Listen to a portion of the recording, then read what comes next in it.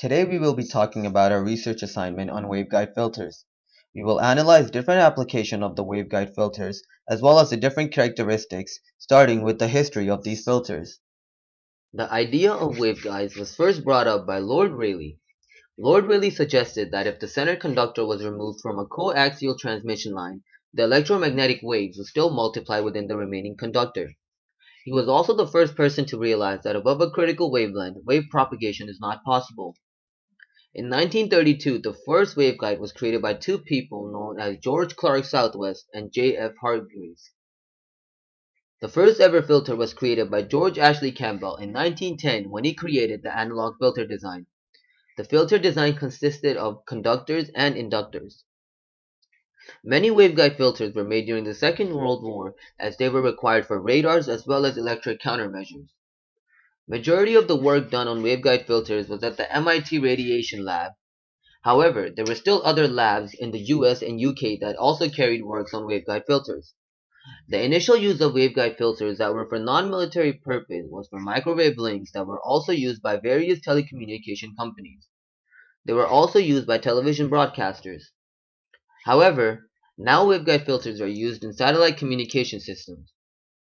After the war, a lot of theoretical work was done by various scientists which helped implement different designs of waveguide filters. These theories included the commensurate line theory of Paul Richards, Kuruta's identities, and the network synthesis filter approach of Wilhelm Korn. In the 1950s, waveguides were only able to yield a fractional bandwidth of no more than 1/5. However, Leo Young was able to find a method that was able to produce bandwidths of up to 2/3 by using a quarter wave impedance transformation. There were various filters that were created as time went on which were used for waveguides. In 1965, S.B. Kahn used a dielectric resonator in a waveguide format. The dielectric resonator was able to offer a size-reducing alternative to the huge and bulky waveguide filters. In the late 1950s, two scientists were able to come up with an alternative method of making smaller waveguide filters. In 1966, Craven and Young were able to create methods to design the smaller filters. This was done by the use of evanescent modes. One of the basic components of a waveguide filter is the cavity resonator. It consists of a short length of waveguide blocked at both ends. Waves trapped inside the resonator are reflected back and forth between the two ends. A given geometry of cavity will resonate at a characteristic frequency. This resonance effect can be used to selectively pass certain frequencies. Another component is the impedance transformer, which makes impedance at its output port appear as a different impedance at its input port. In waveguide, this device is simply a short length of waveguide. It has the useful property of turning shunt-connected elements into series-connected elements and vice versa. Series-connected elements are otherwise difficult to implement in waveguide. Tuning screws are screws inserted into resonant cavities which can be adjusted externally to the waveguide. They provide fine-tuning of the resonant frequency by inserting more or less thread into the waveguide. An iris is a thin metal plate across the waveguide with one or more holes in it. It is used to couple together two lengths of waveguide and is a means of introducing a discontinuity. One of the main advantages of a waveguide filter over other technologies are their quality of resonators, which is characterized by a parameter called Q factor. The Q factor of a waveguide resonator are in thousands, which is much greater than other technologies out there. This improved Q leads to better performing filters and waveguides with greater stop band rejection. Another advantage is the ability to handle high power and achieve low loss. The disadvantages are that at lower frequencies, bigger waveguide filters are needed, which tend to be heavy and bulky. Also, at really high frequencies, the filters are so small they cannot be manufactured in machine shop processes. Waveguide filters also tend to have a higher cost than other technologies such as microstrip filters. And now we will be moving on to applications of waveguide filters. Waveguide filters are used in numerous places, but in this presentation we will be focusing more on waveguide filters used in microwave ovens.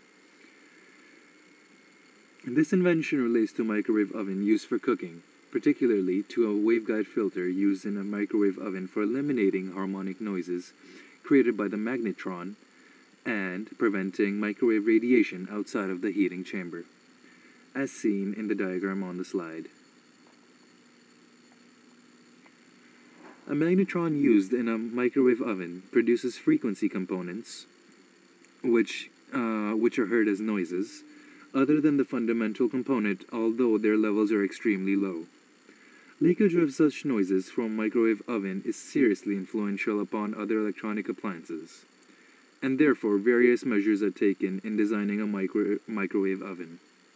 Conventional microwave ovens are provided with a filter within a waveguide, which conducts the microwave from the magnetron to the heating chamber, so as to eliminate noises. Although such a filter arrangement is effective against noises relative close to the fundamental wave, it is not intended to eliminate higher harmonic components. So here is an example how frequency from a microwave oven can disturb the frequency of another appliance or electronic.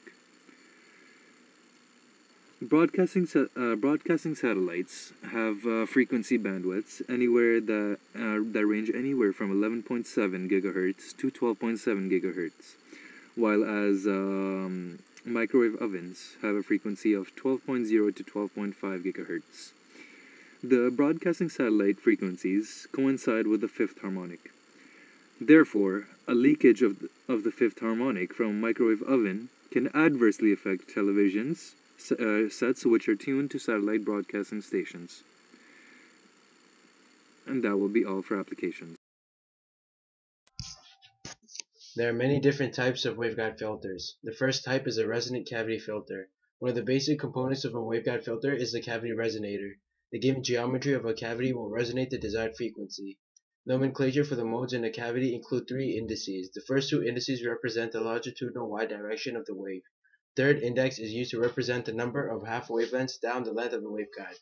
The second type of a waveguide filter is a dielectric resonator filter. Dielectric resonators have pieces of dielectric material inserted into the waveguide. These types of waveguide filters are made from high permittivity materials. Interfilter is another type of dielectric resonator filter that has one or more metal sheets placed longitudinally down the waveguide. The third type is a corrugated waveguide filter, or also known as the rigid waveguide filter. Corrugated waveguide filters have teeth that periodically reduce internal height of the waveguide.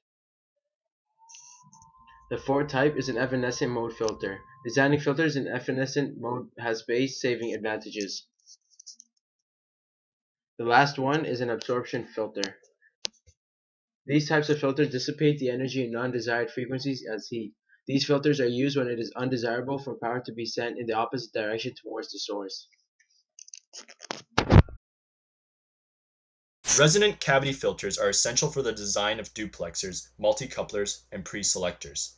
However, their use is not limited to these specific applications.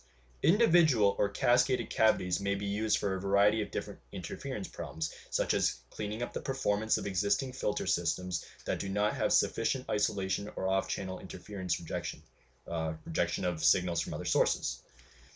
At crowded antenna sites, cavity filters are ideal for quieting noisy transmitters or for preventing transmitter IM mixing. IM mixing is short for intermodulation mixing, which is the undesired combining of several signals in a nonlinear device, producing new unwanted frequencies which can cause interference. Some more about the applications. Receiver front-end selectivity can be greatly enhanced by the use of additional filtering, thus eliminating many desensitization, IM, and overloading problems.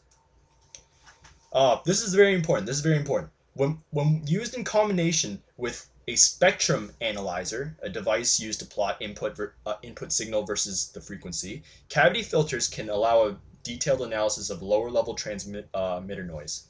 This lower-level noise is one of the major sources of interference at multi-transmitter sites. Also, cavity filters can act as standalone pieces of test equipment for analyzing many receiver IM problems, and can also help determine the best type of filter to use for a permanent fix. As mentioned, one of the things that a resonant cavity filter can be used for is for the formation of a multicoupler. A multi-coupler is used to enable multiple radio receivers, spectrum analyzers, or scanners to share a common antenna system. This is very important. An advantage of using this multi-coupler is that there is a port-to-port isolation, which in turn reduces the possibility of radio frequency interaction between receivers. Another thing cavity filter can be used for is in the design of pre-selectors. A pre-selector is a term for an electronic device that is inserted between the antenna and the receiver, limiting the range of frequencies that can be applied to it.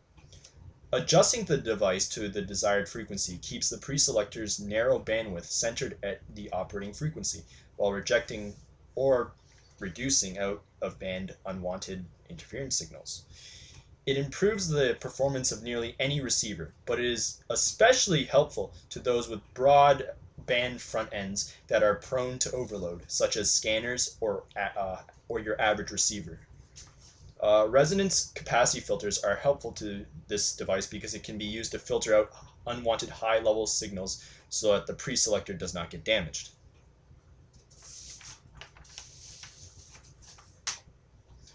Cavity resonant filters are a type of LC filters, but they differ, now this is very important, but they differ in the fact that cavity filters do not exhibit high losses in signals. However, if this filter, technically is not an LC filter, but it can be modeled as one. So if you were to model it as a circuit, then the equivalent circuit to model it as would be the LC circuit, which is pretty much an inductor in parallel with the capacitor.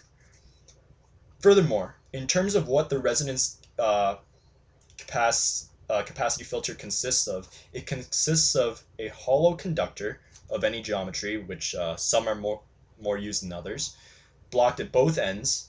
This is also comparable to a waveguide filter short-circuited at both ends.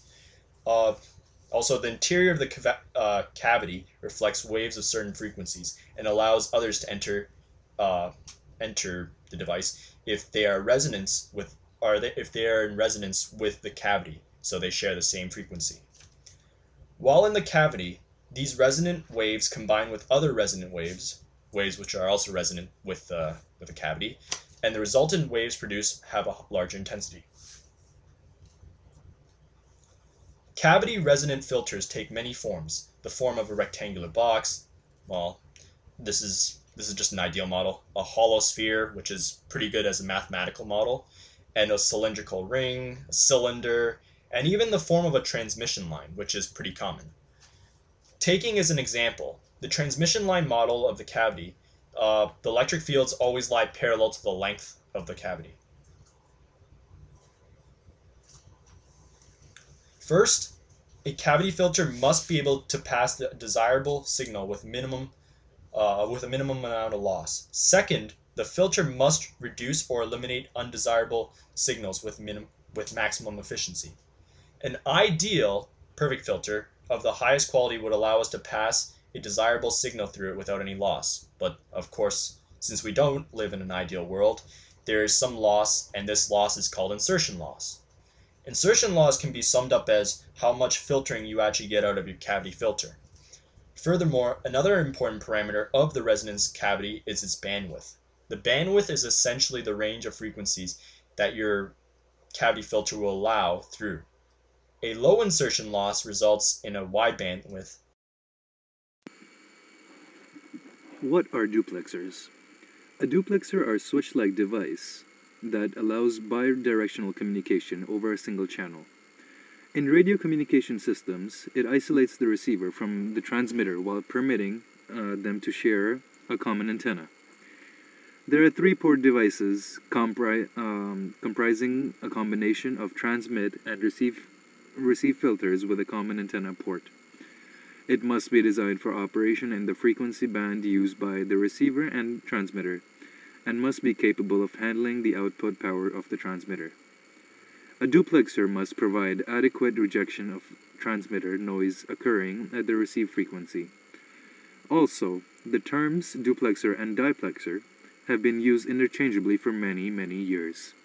Duplexer and diplexer have the same literal meaning, but a duplexer has been used with regard to wireless LAN mobile systems, and diplexer has been used in microwave system application.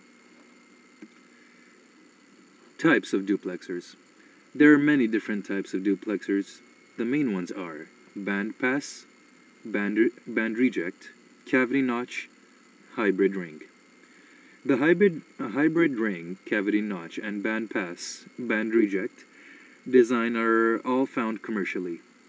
Each design has its advantages. First, we have a look at the bandpass. Far superior for dense site use. The multiple cavity strings provide added selectivity for the receiver. It has higher cost and need for greater site space occupancy. It could be tuned multi-frequency transmitters and receivers. Band rejects.